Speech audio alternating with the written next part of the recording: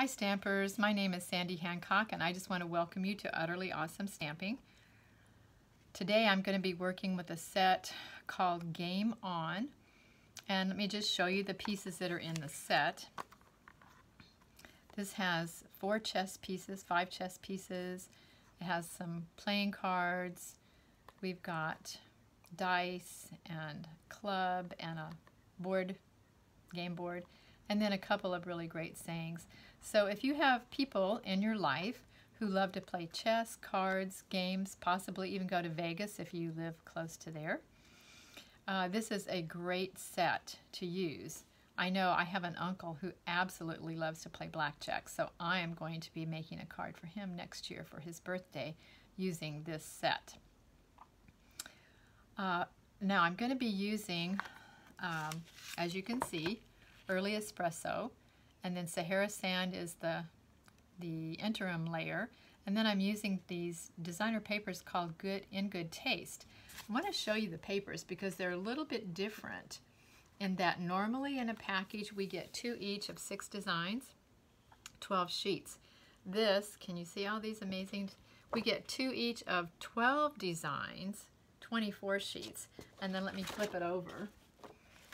Give you a little idea. Look at that. Oh my gosh, look how gorgeous these are. So there's some Night of Navy on the back side, or maybe it's Misty Moonlight. I haven't looked at the labels, but anyway, you get the idea.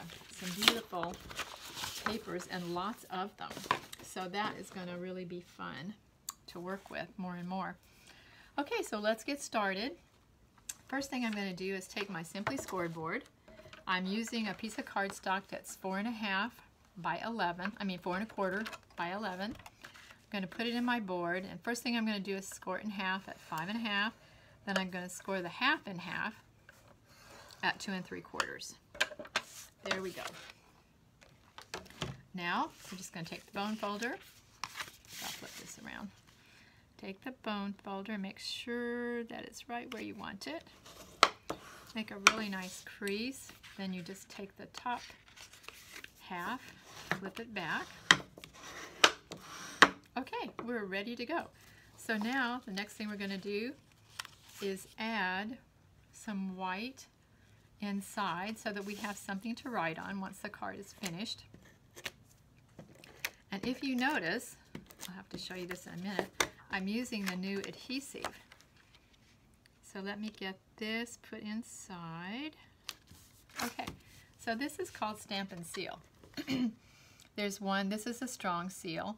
I didn't really need the strong seal, but it just happened to be the one I could find. This is more for boxes and projects that need a little bit heavier hold. But anyway, today I'm using it for cards.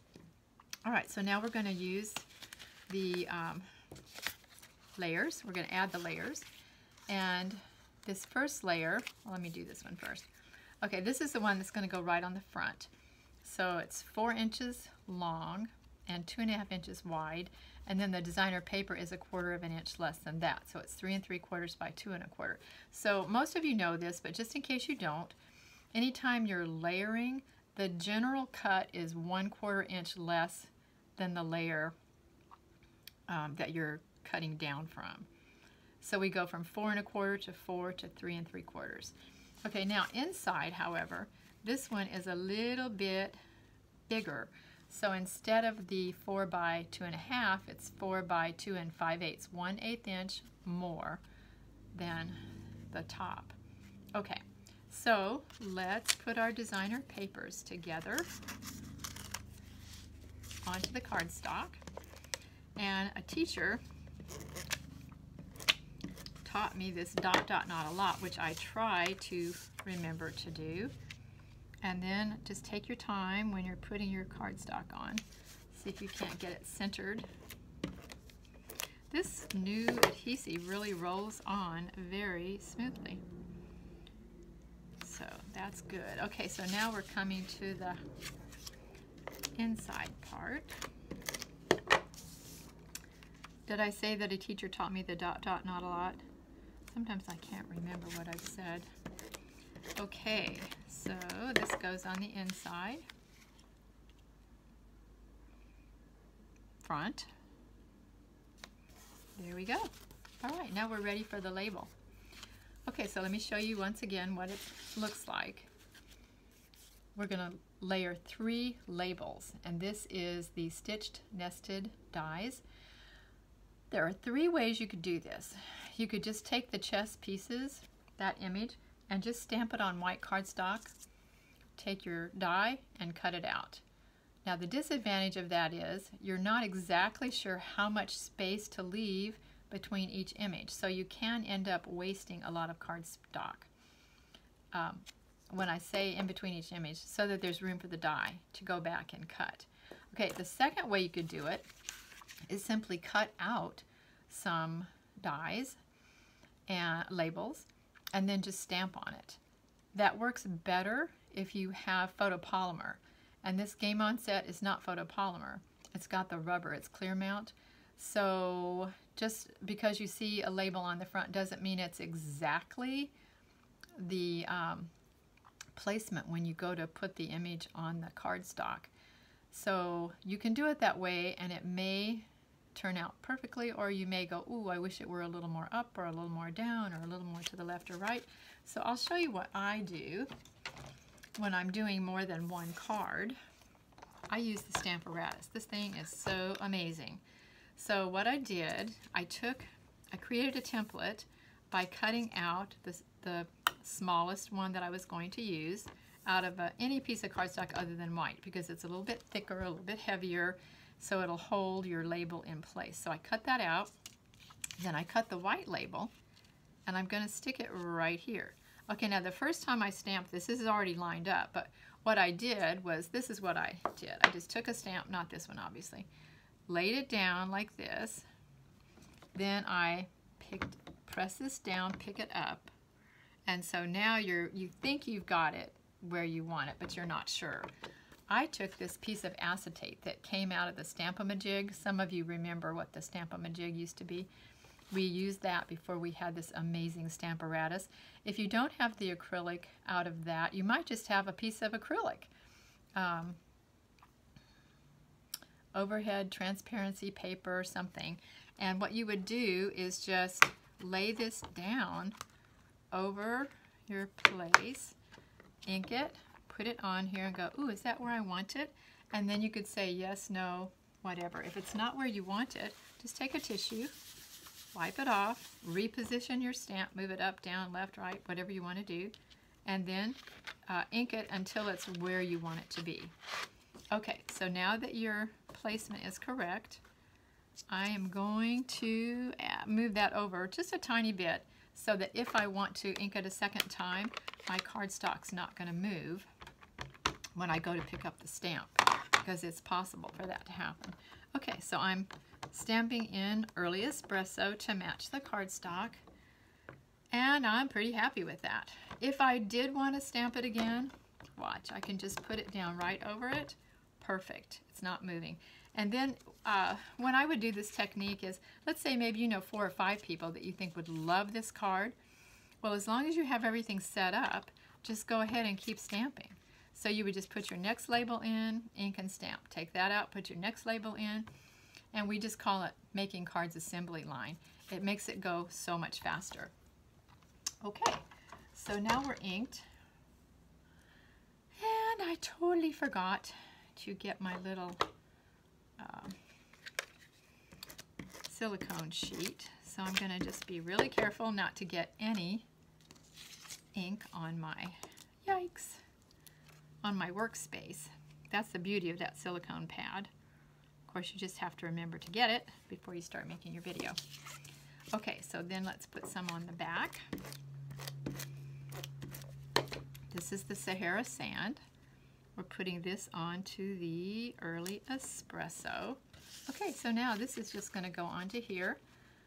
And I will say, oh, let's see, I think I'm going to put it about this far. So not quite a half. Now it's really nice to have this stronger seal. So we're just going to put it into place, and we're going to leave some space at the bottom for a greeting. Okay, that looks pretty good. However, it's just a tiny bit boring, so it needs some pop. So what could we put on it for pop? what I'm going to put on it, I'm not sure how well you can see these. These are the 2020-2022 in color, what are they called? Enamel dots. So I'm going to use the cinnamon cider, and it's kind of nice to just take a pair of scissors, make sure you get underneath so that you're picking up the glue dot that's underneath. You don't want to pick it up without the glue dot. And put these into place. I'm not going to press them down too firmly until I see that I like where they are, but I happen to like where they are. So there we go. Okay, so far so good. So now we just need the greeting. So once again, I'm going to take a Stamparatus. And the reason I want to use the Stamparatus is because I'm not sure this is going to ink well enough the first time.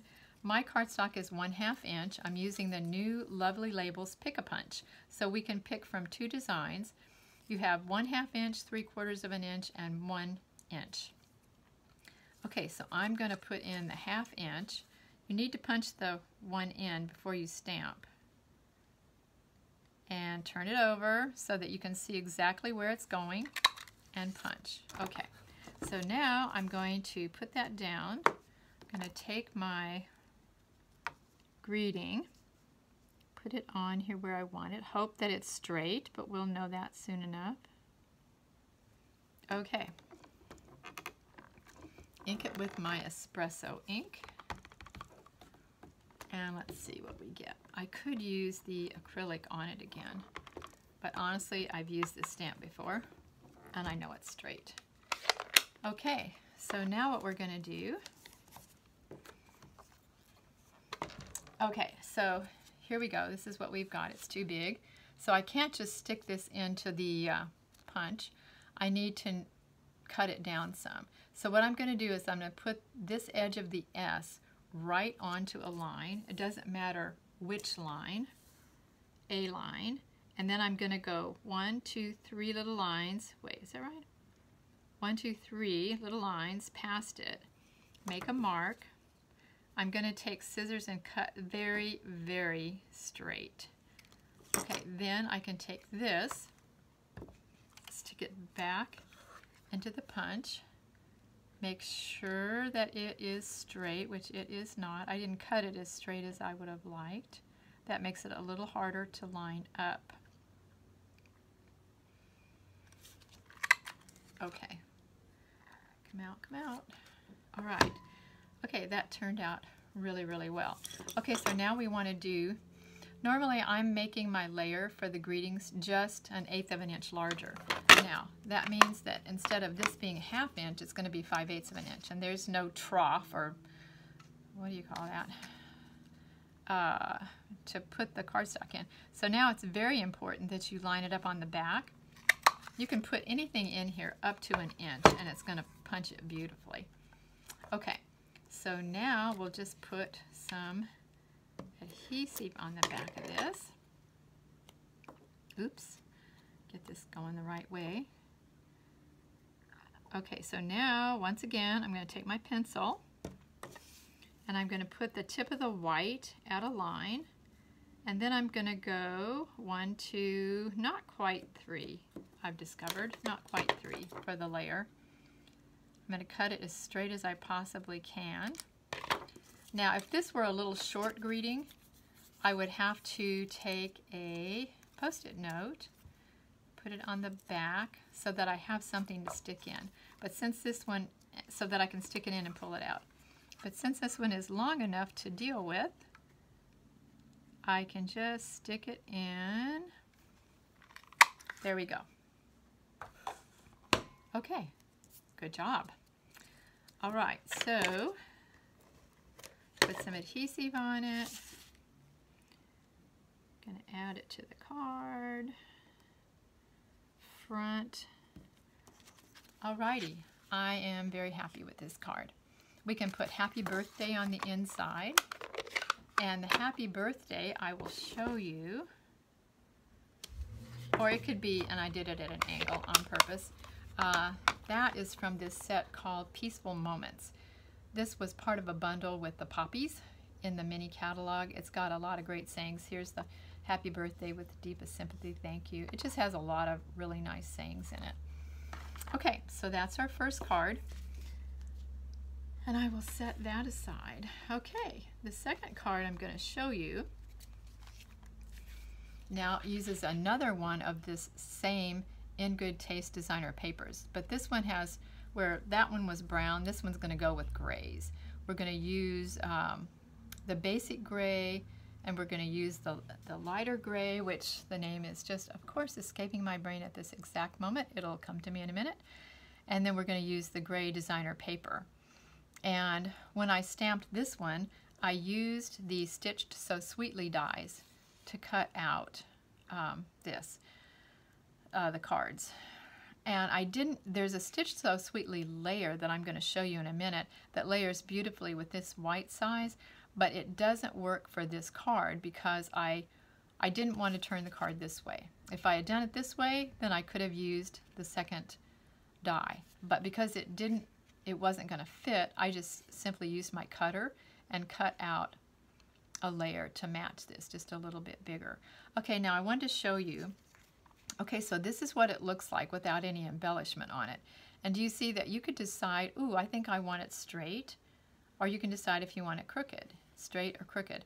But I kind of like my things at an angle. I just wanted to leave room at the bottom for the greeting, which I'm not doing that again because you just saw me use the punch and I would be doing exactly the same thing. However, I'm going to show you, okay, look how plain this is. This is really plain. And it's always fun to try to figure out what kind of pop you could add to a focal point to make it pop a little bit more. So what I'm going to do is add some of the metallic pearls. These are silver. They come in silver and they come in gold. So we're going to put, yes, some metallic pearls. Okay, now here's the thing. I'm only putting 2 sets of them. And normally we like to do things in odd numbers, right? We like to do things in 3s. So a friend of mine suggested, hey, why don't you put a red heart? I went, okay, perfect. Now, ooh, here, I'll just use this acrylic thing. You really, really need your silicone pad. Don't leave home without it. Okay, so, because you're going to get your adhesive all over the place. Okay, so here's the third pop. So now I'll go back to the card again. Isn't that cute? I mean, boring versus 1, 2, 3. 3 little pops of color. And then inside, again, just put the dice. Put a happy birthday. Boom, you've got a really pretty card. Okay, the third one I'm going to show you. Again, I'm using the cards. And I was trying to figure out some kind of a background I could put on this. All right, so I bought this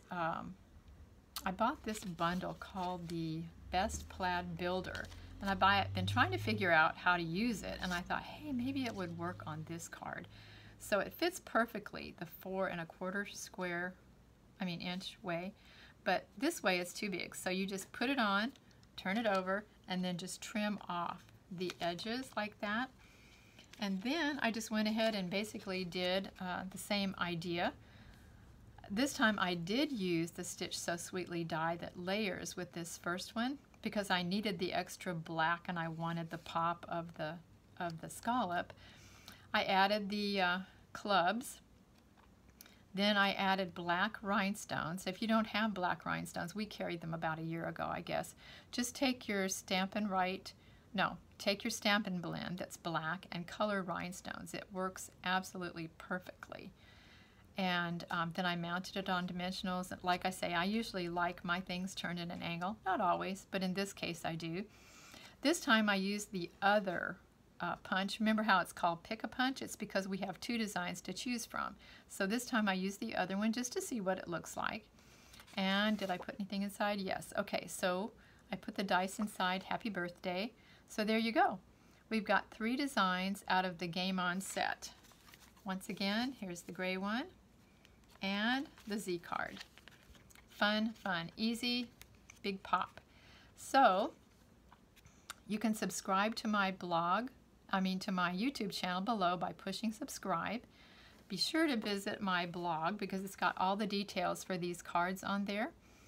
And thank you so much for joining me. I'll look forward to having you back next time.